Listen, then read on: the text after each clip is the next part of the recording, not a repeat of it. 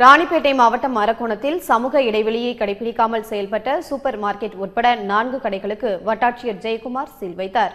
ராணிப்பேட்டை மாவட்ட ஆட்சியர் திவ்யதர்ஷினி உத்தரவின் பேரில் மாவட்டம் முழுவதும் கொரோனா தடுப்பு நடவடிக்கைகள் தீவிரப்படுத்தப்பட்டுள்ளது. மேலும் மாவட்டம் முழுவதும் உள்ள மளிகை கடைகள் மற்றும் பிற அத்தியாவசிய பொருட்கள் விற்பனை கடைகளில் அரசின் அறிவுரைகள் கடைபிடிக்கப்படுகிறதா என கண்காணிக்க அதிகாரிகளுக்கு உத்தரவிட்டுள்ளார்.